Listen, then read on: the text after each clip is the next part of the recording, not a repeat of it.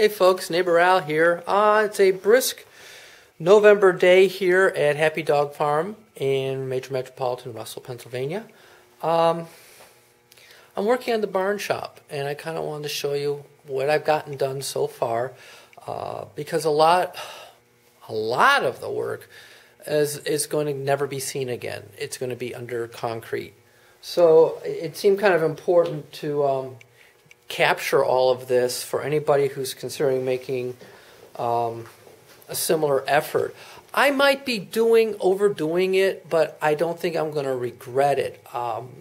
Dottie's shop next to mine has a lot of the same features, and her floor is doing really, really well.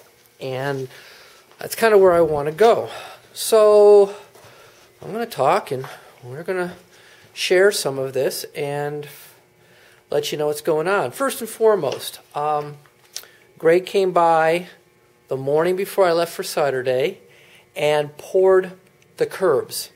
Now, I have raised curbs around the perimeter of the shop, and the purpose of that is so that the sill plate is well above. It's going to be 2.5 inches above the grade of the floor. And then there'll be a waterproof material over the wall so that when I'm washing walls and I'm cleaning the floor, moisture can't get under the sill plate.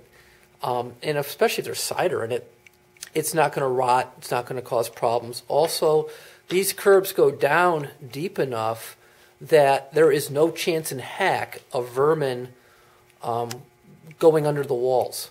It's a barn, you know, and I displaced a bunch of little gals. So we've got that going for it too. There's insulation, there's 1 inch of foam insulation around the perimeter on the outside of the curb. And I've added 1 inch of insulation on the inside of the curb. And again, there's a lot of ground heat available around here.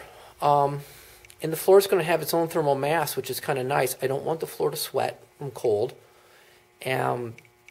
And I want it to kind of be its own thermal thing. So certainly wanted to keep the cold from creeping in, but also cold from, warm cold from below. So there'll be more insulation underneath it, which I'll show you when I get to that stage of the project. The curbs are wider than you would think, and the purpose for that is so that when I put the sill plate out there, I get more room behind the curb for insulation. I really want to put more insulation on all the faces of the barn if possible, because this likely could, if success actually does smack me upside the head, I might have more use for a walk-in cooler than a place for cider. I might process someplace else or simply allow my fruit to have secure storage away from vermin in here, and that would be really sweet. So it might be, think of it as an above ground root cellar. I could let the cold air in but keep the critters out. So all the digging is done. I dug all my dirt out. That's a good thing. And I was in here last night until I ran out of propane in the heater for the first shot. It was cold. Putting in the drains, pitching them, positioning them, supporting them, leveling them, pitching them, so that all the drainage goes into the sump well. And I'm using 3-inch pipe, which might look a little large, but the truth be told, there's going to be a fair amount of capacity in the pipe as well as in the sump well, because I'm going in the lower hole in the sump well. So I had to put my capacity. So there's a little bit of capacity in the pipe. I'm not worried about it.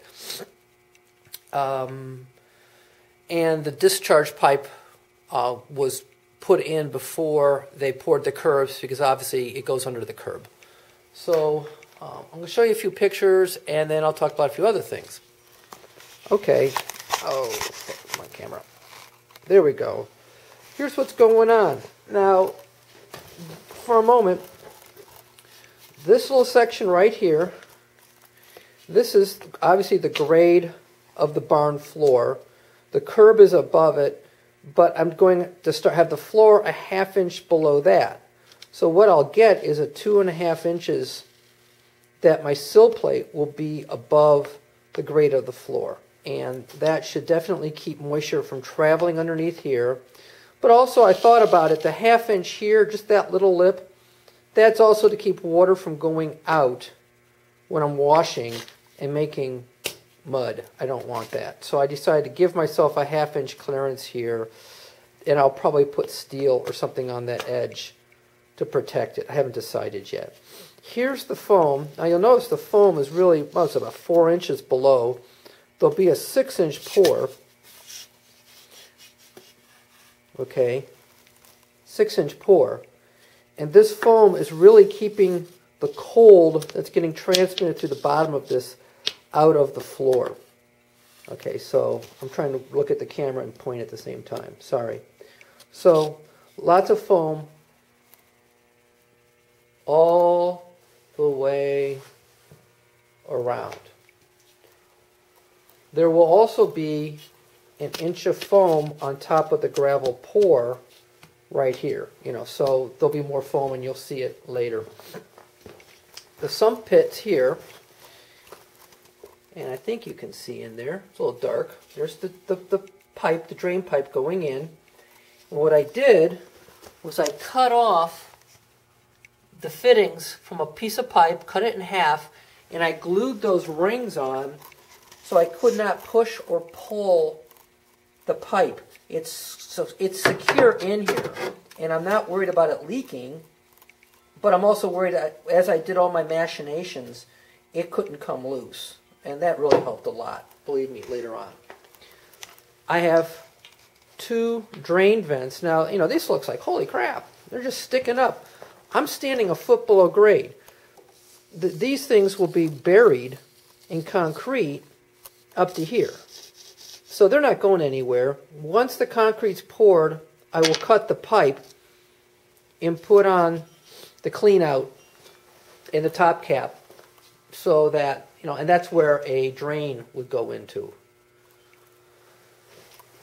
The trench drains, I've never done anything like this before, but it comes up to read the instructions. There's lots of rebar holding them in place. If you think that this is the level of the floor, you do get a sense of you're quite a ways above the grade of the floor, and that's because there's going to be a leveling bed of gravel in here. I'll just call it a leveling bed. But when I talk about the 6 inches of concrete, I'm going to be pushing concrete up underneath these, and these will be surrounded by concrete to hold them in place. Today, I'll be mixing concrete in my generously lent, well, I borrowed from a neighbor, portable mixer, and pushing concrete up underneath each one of these all the way along to give them that support. So when you put a heavy weight on them, there's actually something underneath them that's on a par with the rest of the floor. These drain from the center. They're all very slightly pitched to the center drain. From the center drain, there's that little collector there, here, and here. Ventilation's not a big deal, obviously. This is wide open. This is a whole open thing. So the chances that are getting an air block in here it's not going to happen. Nope. So far so good. There is a clean out on the discharge pipe. Really need that in case something gets in there and starts to plug it. I'd probably use an air compressor or something and just try and blow it out. So the tools I use for this really came in handy, but what I'm pointing, well, obviously a shovel, an iron rake really comes in handy. There's the iron rake. This was serendipity. This piece of steel here, if you look closely, it's actually double-sided, so it's very stiff, and that has proven really useful as a scree and a very long level bar. That's the old tracking bar from a garage door opener. And I said, you know, this looks like it's going to come in handy. Oh, I was so right. It really has come in fantastically handy, especially for before the plumbing stuff went in, dragging across the floor to look for high spots. It worked really, really well. The laser level and that little detector, the laser level is a Harbor Freight. It's good enough. It doesn't have to be terribly bright because I got at clearance at Lowe's a detector. And the detector really makes all the difference in the world because you don't have to see it, but it will give you an audio tone of are you off or on target, and up-down arrows to let you sense, you know, pull it up, pull it down. So it's proven well.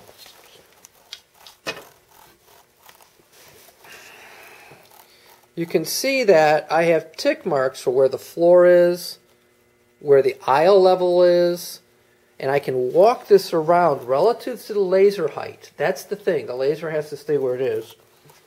And I just put it down on that surface and aim, and it tells me is this above or below whatever I selected on my cheap piece of wood, my 1x2 stock. So these two have proven to be a really good pair. Another tool that came in really handy, well, having wire cutters, the brass hammer, and the spinner with the annealed wire for positioning the drains. Couldn't have done it without it. I needed all that. I used some clamps, and the clamps I used to pull these things together and then put another layer of wire underneath so that the drains were snug together as well as they were snug vertically in position. That helped a lot. This is a portable bandsaw, which I happen to own. Really comes in handy for cutting clean, fast cuts on 3-inch PVC. I think I could have done up to 4 inches. This is really nice. Just hold it, and it just dropped right through. Really a helpful tool to have, maybe borrow it. Otherwise, you need a solution that's good at cutting larger PVC because the little hand ones that you ratchet aren't going to cut it. The other tool that came in handy was my cutoff tool because I was using 2-foot lengths of rebar and every now and then cutting them down to 1 foot. And a cutoff tool, you know, I just whacked through 4 of them fast. You're not going to do that with a hacksaw. It's just not going to work. You could do it with that, the portable bandsaw, but not going to work so well, really, because you have to have a vise and hold it in place and yada, yada, yada, yada. This was put your foot on it, put your earmuffs on, make a loud noise, and it goes away. Obviously, a hoe for moving dirt around. A trenching shovel is really nice for clearing a path underneath the drain pipe. Helpful, very helpful. And given it was barely breaking 40 in here last night, yeah, that's a fresh tank. It was cold. It doesn't heat up the room so much as it just keeps you warm if you aim it at you. So that was nice. You can see my pink spool of string down there. That was very helpful for centering up these drains, just to put a snap line right above it and line things up when I was driving the rebar in to hold it in place. I use a brass hammer because I have one. It's spark free, but you'll need a maul or something. A regular, even a ball and peen isn't good enough. You need a good heavy hammer for driving this rebar, and you want a good foot of material in the ground. I'm just saying, okay, once the concrete's in, it's not going anywhere, period. That's where I was digging with the trench shovel, just to make sure I had a nice clean shot. I'll probably pack that clay back in. I don't need concrete under that. I will pour concrete underneath that little 3-way there, just as support because it's in the midway. But you can see I've already wired it in place with rebar again. The rebar in those 6 inches pieces, it's just enough to hold it steady. And a lesson learned with that annealed wire is you really want to kind of like double it up, because it's easy enough to part it. It does break. So, you know, same thing here. A good level, especially with the top window. This one's upside down. But a good level with the top window, it's really nice for just checking the level on your drains and whatnot. You just want to make sure you have pitch. If you're not measuring, you know, a 1/4 inch per foot or whatnot, you just want to make sure you got pitch, at least 1 degree, maybe 2 degrees of pitch. And you can usually tell that off of the scale on a level. So that's pretty handy. Sure, the glue and primer, you know, you got to know how to work with the PVC. Check your can of glue before you get to work, because my other can gelled up, air got to it, so I had to go get it. I had to get a different can, which I already had. So that's useful. What else? Oh, I'm sure I'll think of something. But that's it in a nutshell. So far, there's, oh, and I have my handy barn lantern there. If not just for light, it's for warmth. So that's my older than me lantern that I got at an auction, and it belongs there. The lights that are in here are low temperature starting lights down to 0. It takes them a while to warm up, but they start up right away, and it's huge because it would have been very, very dark in here. Before I put those in, you can just make out that piece of wire. It's a stainless wire, and that's where I used to hang a lantern, up in here, just to get some light in here. But you know, they're great, but they're not enough. So you want some lighting. I'll have to, when the floor's done, I'll bring a scaffolding in, and the whole overhead's going to get redone again with that wiring and stuff. I want more insulation up there. I don't need such a high ceiling, but I need more insulation up there. And like what I did with Dottie's room, I need to put cat and bird guards in to keep them from roosting or trying to get into the insulation. That gizmo you see in the corner, that's a wireless link to the house. So, yeah, I'm a geek. We have internet in the barn. That thing, it's Ubiquity? I can't remember the name of it.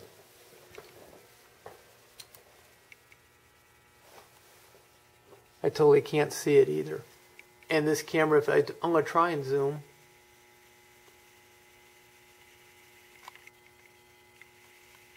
I can't read the brand name on it, but it's been working great, and it was selected because unlike a lot of others, it dealt with the cold very well. And that's just a clean Yagi antenna that nobody's perched on. That'll probably get physically moved down so it still stays accessible.